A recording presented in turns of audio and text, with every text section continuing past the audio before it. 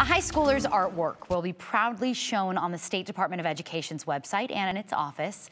For this year's Picture My Future Student Art Contest, Superintendent Sherry Ibarra chose an Idaho Arts Charter School 11th grader's piece. Jaanai Guajardo drew this pencil sketch. It's beautiful. Her drawing shows a hand reaching up from the ground to an outstretched hand from above, as you can see, surrounded by words like stress, depression, and social anxiety.